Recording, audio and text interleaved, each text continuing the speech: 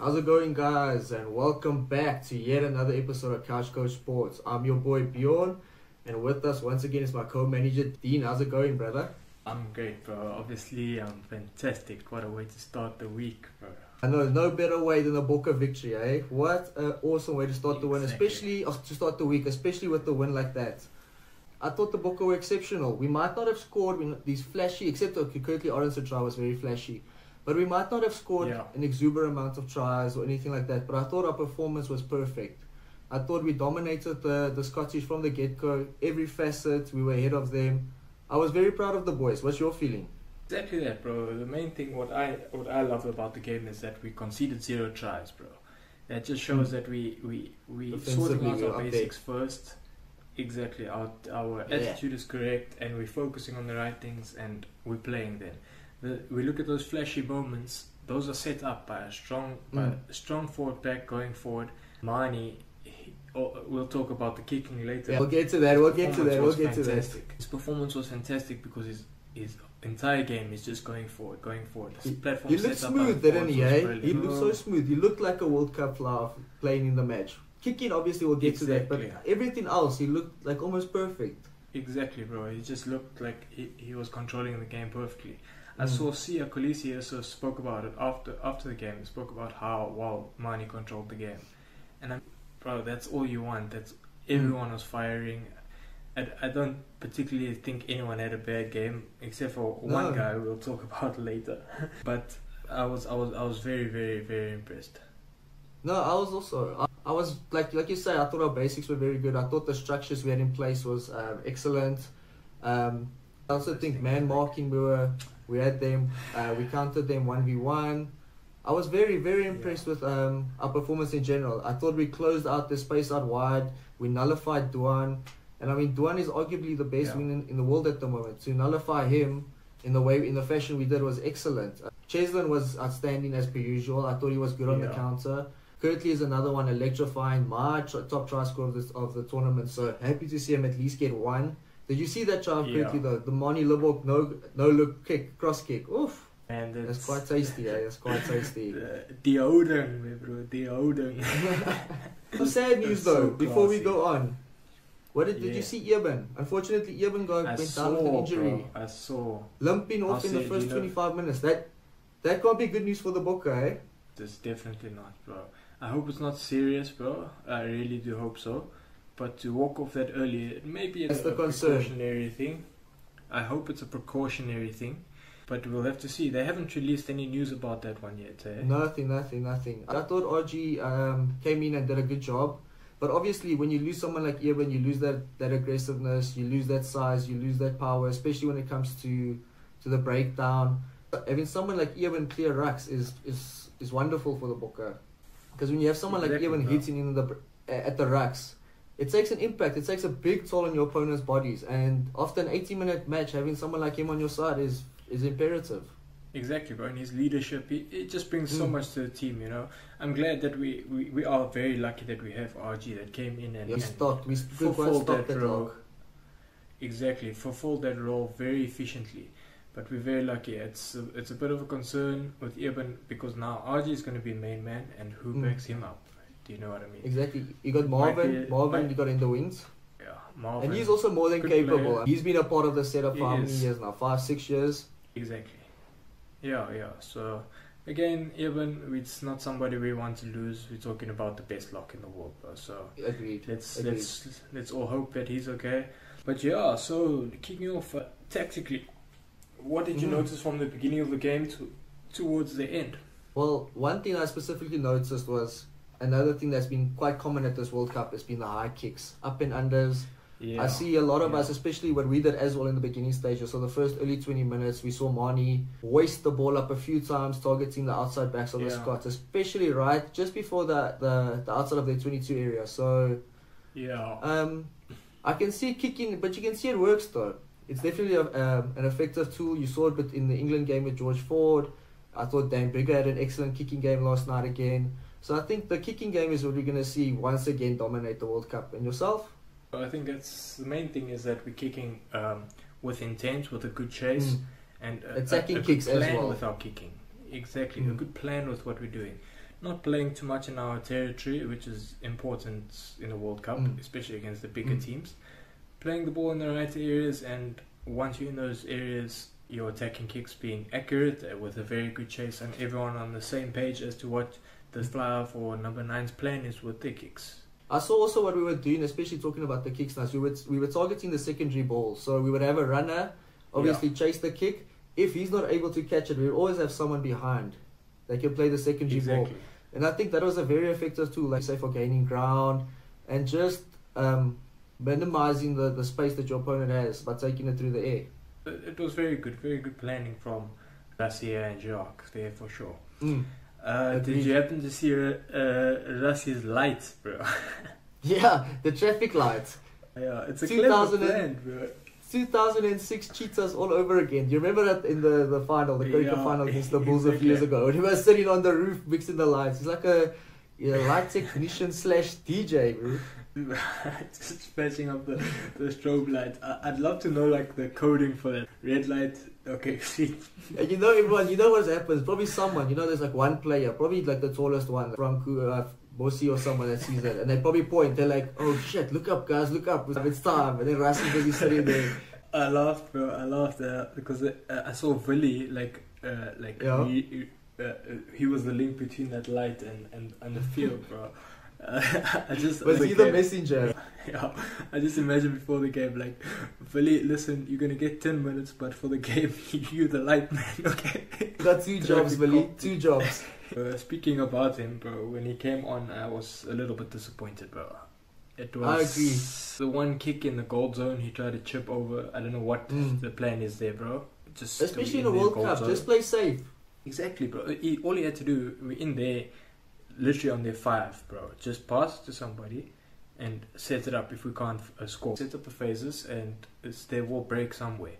You don't need to force the play in that situation. Maybe if we a few points up or a bit deeper in the field towards our territory, you can throw up a kick into space. But there, bro, I don't see why. It's harping on about one thing, but. No, but it's obviously a player. You can't be doing things. It's obviously a player that's fighting for his position. Getting replaced by Damien in the first World Cup game sets a signal for you that obviously Damien's going to be preferred for the rest of the tournament as well. So obviously Willie's probably playing for his life at the moment. He probably wants to feature. I know we've been the Springboks have been talking about a long time about the squad effect and everyone has a role to play. But I mean, as an individual level, you want to play every game. You want to play as much as you can, especially if you're in the twilight of your career. Exactly. But anyway, back to the Bokke. What I didn't like, what they started making a few too many errors in the gold zone. The gold zone obviously being close in the 22, close to their line. Early on, I thought we could have got a few more tries in that game and maybe got the bonus point. Talking about tries and almost tries, did you see Grant Williams? Oh, the speed on that boy, man! He is unbelievable. They would have been tried the tournament game 1 done and dusted. I heard stories guys were telling me. Yeah, I heard stories. Guys were telling me that his 40-meter times at testing are the highest in the Sharks and one of the highest in the Bokke. He's the fastest in the Bokke team for sure. I think they've even mentioned it a few times that he's the fastest in the Bokke team. Bro, he cruises, bro. I wish Finn Russell didn't get his ankle, bro. That would have been shy of the tournament in game 1. Definitely. and he got him by the skin of his teeth, like fingernail stuff. Let's go back to the forwards, bro. That for me, it was a very dominant performance. What I enjoyed dominance as well. Exactly. Just before halftime, though, we gave away 2 penalties, scrum penalties. That was a bit not worrying. I think Francie and Kitselfo maybe a little bit tired. So that was one thing. But as soon as we came back on, there was a quick second half try from Peter Steff. I like that a lot, bro. That just pulls you away and team try as well. Completely. Exactly. The nice build up and then maul. I didn't think the first half was so tough. I think you made a good point earlier when you mentioned about the gold zone. I think I thought we dominated the match, but then it was the last pass, the last little movement is where we dropped it. Exactly. Yeah, for sure. And I think coming into the second half, there's definitely probably something that they focused on in talking in the halftime talk, saying, listen, goal zone conversion is bad. Fix that, and to come out quickly in the second half and fix it, that's brilliant. I like it. I like that a lot. It's good though that you mentioned the forwards, because I also think that obviously the forwards, that's how you set up your backline. That's what creates the magic moments. That's what sets up the forward momentum as well. The set play dominance that we had was very, very impressive. So out of our own, you mentioned the 2 lost scrums, but we won 5 out of 7, line outs 11 out of 12, 5 scrum turnovers and 4 line out steals. I think that's true. I think those are excellent return for our forwards, eh?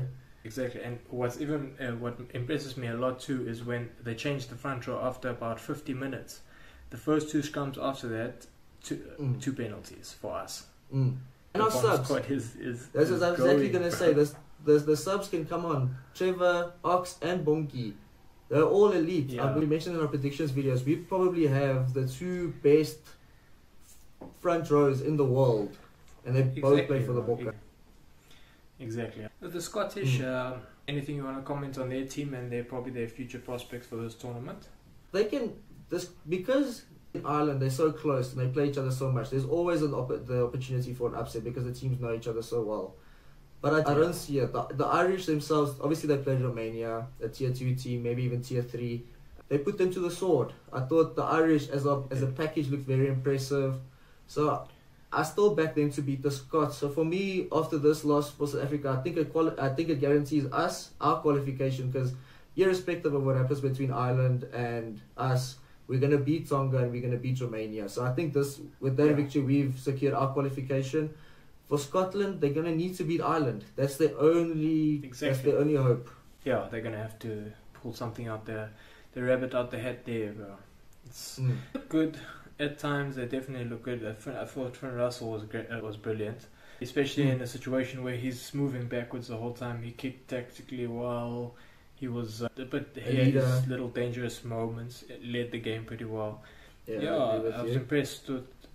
But I think we contained them pretty well. You know, it's not as if any of them had bad games, which is a good thing for us to understand that these guys didn't have a bad game.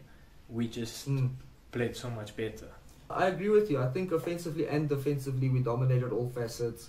And I think that's what you can say, not disrespectfully, but that's what made Scotland look so average yesterday. For a 5th ranked team in the world, we did quite well. Exactly, bro. We definitely did a fantastic game.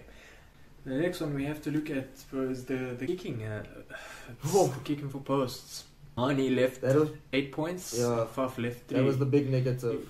11 points left on the field. We spoke about this before in our predictions video regarding the kicking with Marnie, and I was a bit concerned with it. Just because he has one bad day at the office, that doesn't mean that he will continue this kicking throughout the tournament. The only problem is it's happened before. So the scary thing is Faf is definitely not the answer to Marnie's problems. So having Faf as the replacement kicker, I remember as a Lions fan myself, he has kicked before. He does a pretty decent job at it, but he's not reliable. He's not the guy that you're going to trust to kick for you in the World Cup final, I'd say. Exactly. What worried me about Marnie's kicking, bro, it's not like, shaving the upright or something like that. These were bad misses, bro. This is the worst. Those were some of the worst misses I've seen in a while from an international level kicker. And it's disappointing, bro, because, he won man of the match with his performance on the field. And so he's almost in that position of they cannot leave him out, but they cannot rely on him for probably what. That's exactly what I said during the predictions video. His style of play, I would 100% pick in the team. He's a front foot player.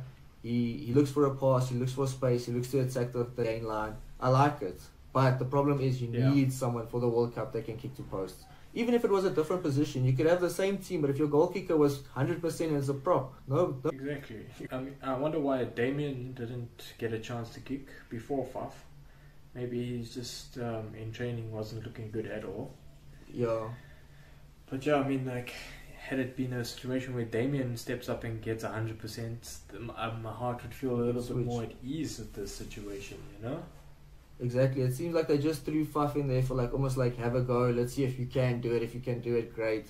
But he's not the go-to kicker. Like you'd say, you'd rather have someone like a Damien that has kicked before, has kicked at provincial level, at high school level. He's been kicking almost his whole life. So it's one of those situations where it is a very concerning thing, especially when you get into the knockout stages when games are close. Points are valuable. Yeah, bro. It's such a unneeded situation, bro. It's like, you look at the game and you think, what are the negatives? And then in a different situation, you look at a negative and think, okay, we can fix that. And now you look at this as our only negative and you think, how are we going to fix this?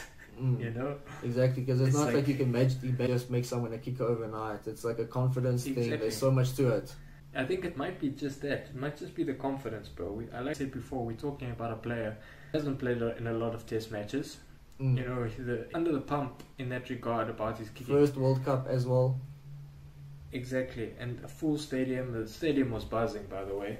Yeah. And, you know, it's... Marseille Stadium is a beautiful stadium, eh? Marseille. Beautiful stadium, bro. Definitely What a location to play rugby in. What a venue. Exactly. Yeah, but I hope that he can sort that. I assume it's a mental thing because he's got all the resources around him to fix his kicking technically. I believe so. I mean, in the Springboks, they leave no stone unturned, bro. You look at the lights and small things like that. And this big stone is definitely not one they're going to leave unturned at all. I agree with you, but it's luckily for whoever's kicking, on Sunday we're facing Romania, so they're probably going to get a lot of opportunity to practice in their kicks. I would still personally, I would back Mani. I would keep him there because you have to build his confidence. If you drop him down, I think even by putting Faf in a little bit, unless it was like a planned thing beforehand where they were like, okay, if you miss 1 or 2 kicks and you feel uncomfortable, we're going to put Faf in. I think that's a big hit on someone's confidence. I think it's a big blow. So hopefully he can jump, he can bounce back and get back to his old ways. And luckily he did win man of the match, you know. So excellent performance. So excellent performance. I think his confidence level is nice and up, but he's probably just got that in the back of his head that my kicking wasn't the greatest, you know. My kicking and was with the bad. media, you know, the media likes to hound people out for kicking, especially South African flyers have been hounded out for years for kicking. If they miss 1 or 2, it's almost like the world's ending. Exactly, and especially when we have so little negatives from our game, they're going to choose one, and we all know what it's going to be. I think it was a great victory from us. Yeah, exactly. Excellent performance from the Bokke. Romania up next, though. Thoughts? This is going to be a walk in the park. I'll probably put a B team on, let everyone get 10 minutes. But again, a Springbok B team that can put 80 past Romania easily. Yeah, I agree with you. I also think it's going to be a big score. So I'm excited for the game. We'll get back to that one when it's the time. Awesome. Thank you very much, everyone, for watching. Hit the subscribe button, hit the like, leave comments down in the comment section. We'll see you again for another episode of Couch Coach Sports. It's been your boys. Cheers, everyone. Cheers, guys.